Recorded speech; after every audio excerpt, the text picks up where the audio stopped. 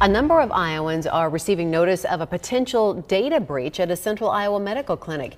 KCCI's Ethan Humble learned that some patients say they should have been told sooner. Ethan. Yeah, Stacy, Des Moines orthopedic surgeons, better known as DMOS, sent letters telling patients their personal information might have been accessed on or around February of last year. It's led to frustrations with the people I've heard from just getting notice last week.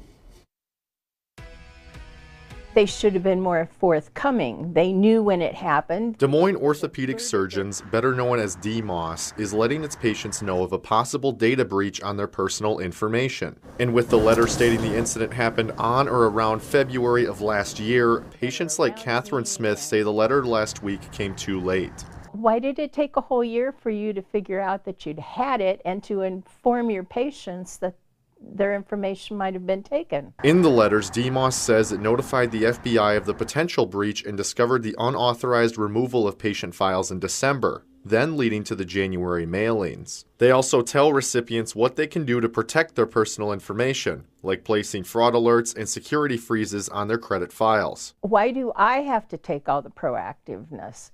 You know what information, they know what information was taken.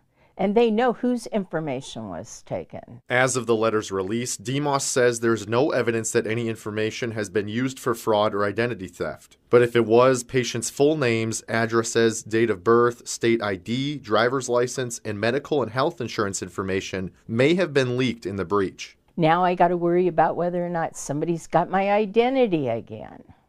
And it's not fair. And for Smith, it's led to some doubt in the company she once had confidence in.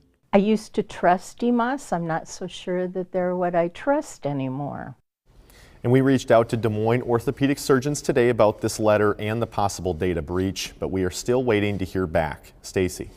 Thank you, Ethan. And if you think you were affected by a data breach, cybersecurity experts say there are some things that you can consider. You can freeze your credit. That prevents new accounts from being opened in your name. Sign up for fraud alerts and credit monitoring from any of the big three credit reporting agencies. You can also purchase identity theft protection. The Federal Trade Commission encourages people to go on identitytheft.gov if your information is lost or stolen.